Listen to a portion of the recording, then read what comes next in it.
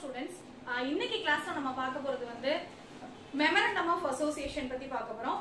So Memorandum of Association அப்படிங்கிறது it is one of the important document needed for the formation of the company.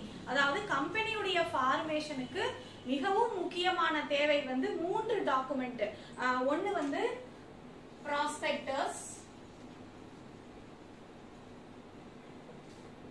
இன்னொன்னு வந்து Memorandum of Association அப்படினு சொல்லக்கூடிய MOA, இன்னொன்னு Articles of Association அப்படினு சொல்லக்கூடிய AOA. இந்த மூன்று டாக்குமெண்ட்டுமே ரொம்ப ரொம்ப முக்கியமான டாக்குமெண்ட். Prospectus அப்படின்றது வந்து ஃபர்ஸ்ட் நம்ம வந்து அந்த ப்ரமோட்டர்ஸ் கூட டிஸ்கஸ் பண்ணி நம்ம ப்ராஸ்பெக்டஸை ஃப்ரேம் பண்ணுவாங்க.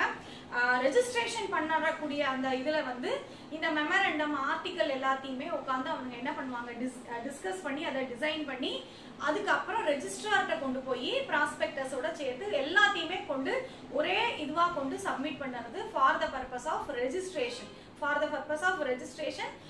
ரெஜிஸ்ட்ரேஷனுக்கு பிறகுதான் சர்டிபிகேட் ஆஃப் ஃபார்மேஷன், இன்கார்பரேஷன் எல்லாமே உங்களுக்கு அவங்க கொடுப்பாங்க.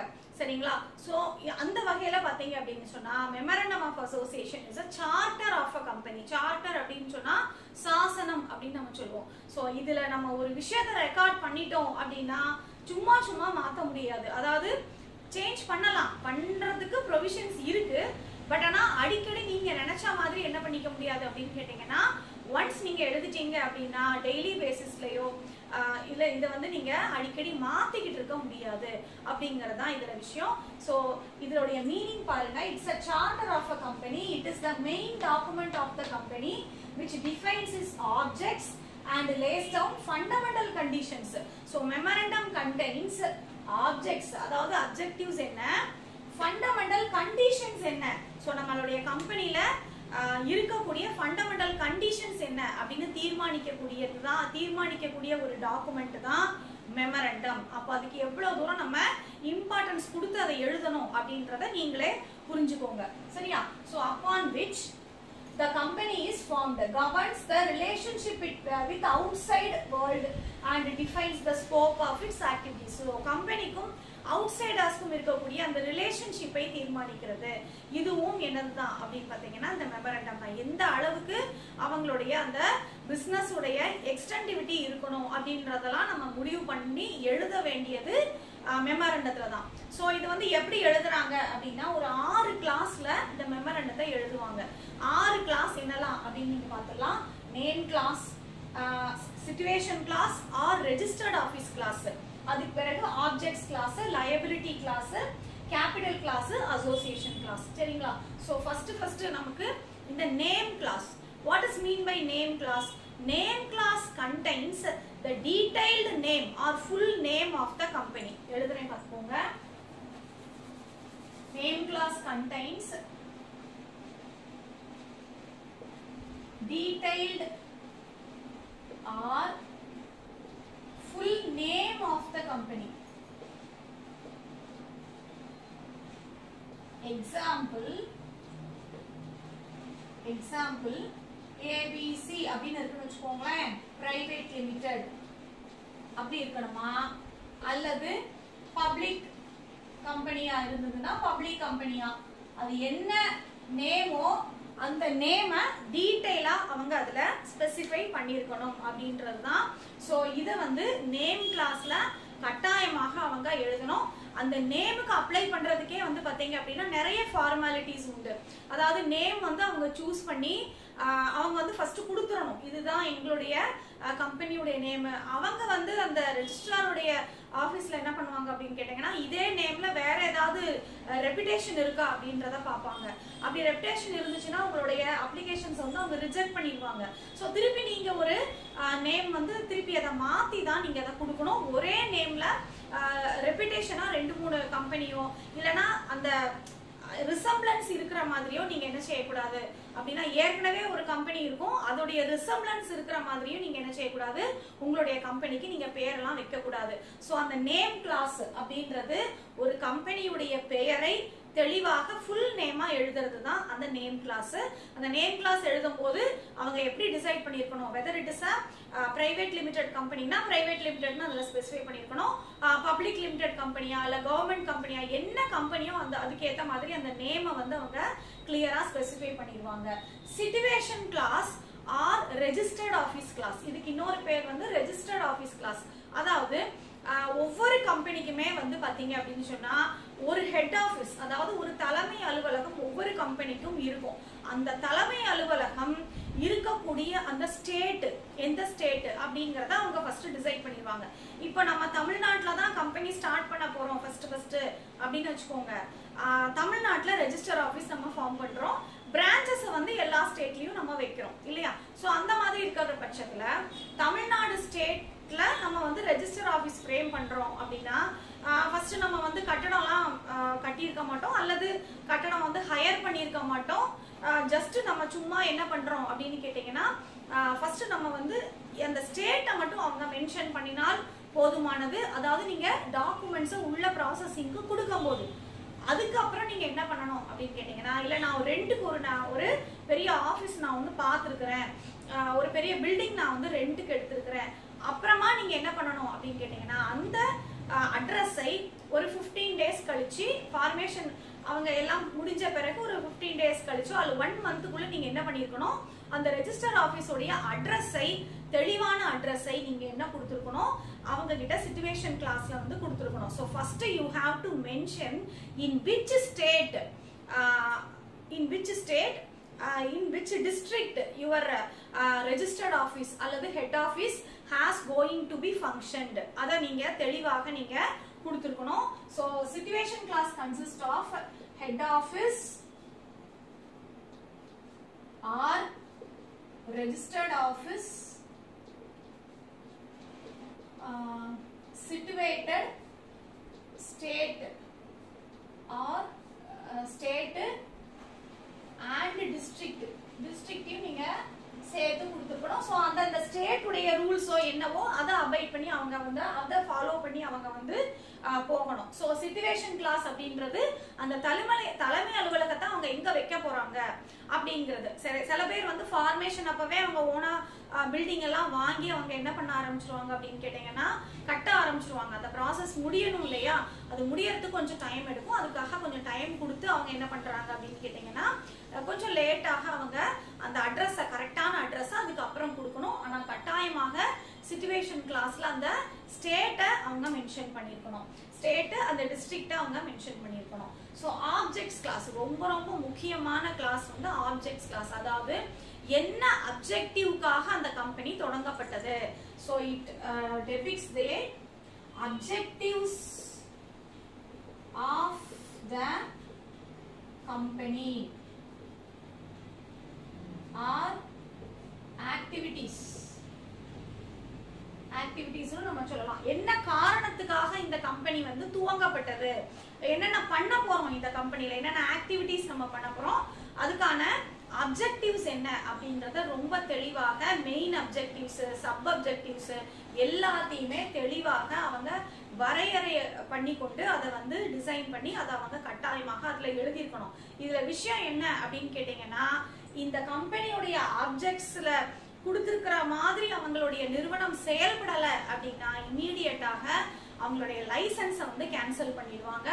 ஏன்னா தேவையில்லாத அப்ஜெக்டிவ்ஸ், அதாவது நம்மளுடைய நாட்டுடைய அமைதிக்கோ இல்லைன்னா இறையாண்மைக்கோ பங்கம் வர்ற மாதிரி ஏதாச்சும் ஒரு அப்ஜெக்டிவ் அதுல இருந்துச்சு அப்படின்னா கம்பெனி தொடங்குறதுக்கு முடியாது.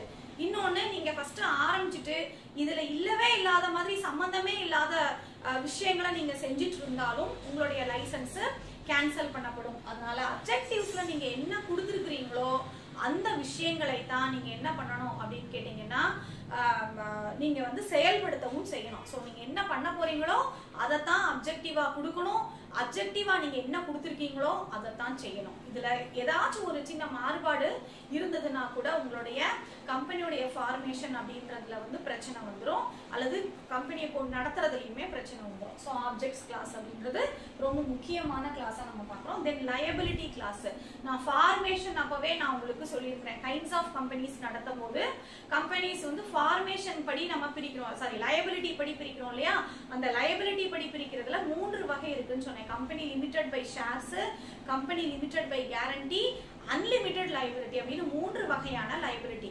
ஸோ நம்ம ஆரம்பிக்கக்கூடிய கம்பெனில என்ன வகையான லயபிலிட்டி நம்ம வைக்க போறோம் அப்படின்றத ரொம்ப தெளிவா டிசைட் பண்ணி அதை நீங்க ஃபிக்ஸ் பண்ணிருக்கணும். So nature of liability of its members. So members உடைய liability, unlimited liability na example வந்து limited liability na limited by shares அப்படிங்கறத நீங்க வந்து என்ன பண்ணிருக்கணும் அப்படினு கேட்டீங்கன்னா சொல்லிருக்கணும். So limited by shares அப்படினா limited by shares இல்ல guarantee அப்படின்னு அவங்க வந்து சொல்லிட்டாங்க. லிமிடெட் பை கேரண்டின்னு வச்சுக்கோங்களேன். அங்க என்ன வரும் அப்படின்னு கேட்டீங்கன்னா யார் யாரு என்னென்ன அமௌண்ட் கேரண்டியா கொடுக்க முடியும் எங்களுக்கு, மெம்பர்ஸ் உடைய லிஸ்ட் இருக்கு இல்லையா, அந்த மெம்பர்ஸ் வந்து கான்ட்ரிபியூட் பண்ணுவாங்க. அந்த மெம்பர்ஸ் உடைய இதை எடுத்துக்கிட்டு அவங்க அத்தனை பேரும் கம்பெனி வைண்ட் அப் ஆகும்போது வைண்ட் அப் ஆகக்கூடிய டயத்துல எவ்வளவு அமௌண்ட் அவங்களால மேக்சிமம் கொடுக்க முடியும் அப்படிங்கிற அந்த வரையறையை அப்போதே வகுத்து கொண்டு அதை எதுல இது பண்ணி வச்சிருவாங்க, லயபிலிட்டி கிளாஸ்ல வந்து அதை மென்ஷன் பண்ணிருக்கணும். முதல்ல உங்களுடைய கம்பெனி எந்த லயபிலிட்டிஸ் இது பண்ணி இருக்குது அப்படின்றத நீங்க ஃபர்ஸ்ட் தெளிவா கொடுத்துறணும். லிமிடெட் பை ஷேர்ஸா இருந்தா பிரச்சனை இல்லை, லிமிடெட் பை கேரண்டியாக அந்த வகையில உங்களுடைய கம்பெனி வருது அப்படின்னு சொன்னா யார் யாரு எவ்வளவு அமௌண்ட் தர முடியும் அப்படிங்கறதையும் நீங்க கட்டாயமாக ஸ்பெசிஃபை பண்ணிருக்கணும். சோ என்ன வகையான லயபிலிட்டி உங்களுடைய கம்பெனி எடுத்துக்க போறீங்க அப்படிங்கறத லயபிலிட்டி கிளாஸ்ல நீங்க சொல்லிடுவீங்க. அடுத்தது கேபிட்டல் கிளாஸ். கேபிட்டல் கிளாஸ்ல கம்பெனியுடைய authorised share capital, authorised, registered R nominal capital. Authorised share கேபிட்டலுக்கு 3 பேர் உண்டு, authorised, registered R nominal share capital. So அந்த ஷேர் கேபிட்டலை நம்ம இங்க ஸ்பெசிஃபை பண்ணிடணும். என்னால மேக்ஸிமம் என்னுடைய கம்பெனிக்கு நான் வந்து என்ன பண்ணிருக்கிறேன், ஒரு 50 crores எனக்கு வந்து என்ன பண்ணிருக்கிறேன், நான் வந்து போட்டிருக்கிறேன். சோ இந்த கேபிட்டல் கிளாஸ் அந்த 50 crores-ஐயும் நான் எப்படி பிரிச்சிருக்கிறேன், டிவைடட் பை ஷேர்ஸ் அல்லது டிபெஞ்சர்ஸ் எவ்வளவு, ஷேர்ஸ்னா எவ்வளவு இல்ல டிபெஞ்சர்ஸ்னா எவ்வளவு, அந்த மாதிரி நீங்க உங்களுடைய எப்படி உங்களுடைய கேபிட்டலுடைய கான்ட்ரிபியூஷனை நீங்க வந்து கொடுக்குறீங்க அப்படிங்கறத நீங்க தெளிவாக சொல்லியிருக்கணும். So capital contribution of the company, இதுல ஆத்தரைஸ்டு ஷேர் கேபிட்டல் கட்டாயமாக வந்திருக்கணும். Authorised share capital, authorised share capital இப்ப பாருங்க 50 lakhs னு வெச்சுக்கோங்களேன். 50 lakhs rupees 50 lakhs வந்து share capital divided into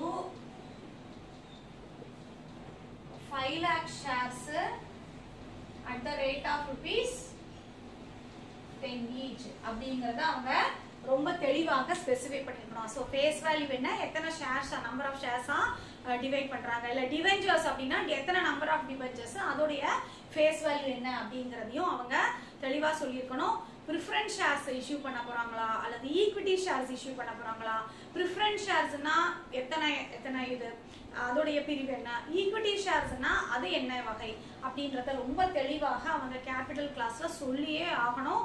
so இதுல சொல்லியிருக்கிற மாதிரி தான் அவங்களுடைய இஷ்யூவும் இருக்கணும், அதை மாத்தக்கூடாது. அடுத்தது வந்து அசோசியேஷன் கிளாஸ். கம்பெனியுடைய மெம்பர்ஸ் இருக்காங்க இல்லையா, அசோசியேட்டட் மெம்பர்ஸ், அந்த மெம்பர்ஸ் உடைய டீடைல்ஸ் ஃபுல்லாவே இந்த அசோசியேஷன்ல அவங்க கொடுத்துருக்கணும். If it is a company limited by guarantee, அவங்களால கொடுக்க முடிஞ்ச அமௌண்ட்டையும் நம்ம இதுல ஸ்பெசிஃபை பண்ணலாம். So list of members and their details. So அவங்களுடைய டீடைல்ஸ், அந்த லிஸ்ட் ஆஃப் மெம்பர்ஸ் உடைய விவரங்கள் எல்லாத்தையுமே நீங்க வந்து இதுல கொடுத்துக்கணும். சோ நேம் கிளாஸ், கம்பெனியுடைய detailed name without any correction அதை கட்டாயமா கொடுக்கணும். சிச்சுவேஷன் கிளாஸ், எங்க அவங்க ரெஜிஸ்டர் ஆபீஸ் வந்து ஃபார்ம் பண்ண போறாங்க, எந்த ஸ்டேட்ல அவங்க ஃபார்ம் பண்ண போறாங்களோ அந்த ஸ்டேட்டை ஃபர்ஸ்ட் கொடுக்கணும். அப்படி ஸ்டேட் கொடுக்க முடியல, சாரி அப்படி வந்து அவங்களால கரெக்ட் அட்ரஸ் கொடுக்க முடியல அப்படின்னா அட்லீஸ்ட் ஸ்டேட்டையாவது டிஸ்ட்ரிக்டையாவது அவங்க கட்டாயமா கொடுத்துருக்கணும். ஆப்ஜெக்ட்ஸ் கிளாஸ், கம்பெனியுடைய அப்ஜெக்டிவ் என்ன, மெயின் அப்ஜெக்டிவ், சப் அப்ஜெக்டிவ், இப்படி ரெண்டு விதமாக நம்ம அப்ஜெக்டிவ்ஸை பிரிச்சு அதையும் நம்ம ஆப்ஜெக்ட்ஸ் கிளாஸ்ல கொடுக்கணும். லயபிலிட்டி எந்த வகையான லயபிலிட்டியை இது சேர்ந்தது, கேபிட்டல் கிளாஸ் என்ன வகையான கேபிட்டல், ஆத்தரைஸ்டு கேபிட்டல் எவ்வளவு, அதை எப்படி டிவைட் பண்ணியிருக்கிறாங்க, ஷேர் கேபிட்டல் எவ்வளவு, அதை எப்படி டிவைட் பண்றாங்க, ப்ரிஃபரன்ஸா, ஈக்விட்டியா, இல்ல டிபென்ச்சரா, என்ன வகைங்கிறத தெளிவா சொல்லியிருக்கணும். அசோசியேஷன் கிளாஸை பொறுத்த வரைக்கும் மெம்பர்ஸ் உடைய அந்த டீடைல்ஸ், அந்த லிஸ்ட்டை வந்து அவங்க கொடுத்துருக்கணும். ஸோ இதுதான் மெமரண்டம். ஸோ மெமரண்டத்தில் ஒரு விஷயம் நீங்கள் எழுதிட்டீங்க அப்படின்னா அதை சட்டுன்னு உடனே மாற்ற முடியாது. ஆர்டிகல்ஸ் ஆஃப் அசோசியேஷனை நீங்கள் சேஞ்ச் பண்ணிக்கலாம். ஆனால் மெமரண்டம்ல ஒரு விஷயத்தை நீங்கள் சேஞ்ச் பண்ணணும் அப்படின்னா ஸ்பெஷல் ரெசல்யூஷன் பாஸ் பண்ணி, போர்டு மீட்டிங் கூட்டி, இப்படி ஏகப்பட்ட சிக்கலை நீங்கள் வந்து இது பண்ணி ஃபேஸ் பண்ணி தான் அந்த மெமரண்டத்தை வந்து நீங்கள் என்ன பண்ண முடியும் அப்படின்னு கேட்டிங்கன்னா கட்டாயமாக நீங்கள் அப்படி தான் சேஞ்ச் பண்ணி ஆகணும். ஏன்னா கம்பெனியோட ஷரத்தை ஃபுல்லாக நீங்கள் மாற்றணும்.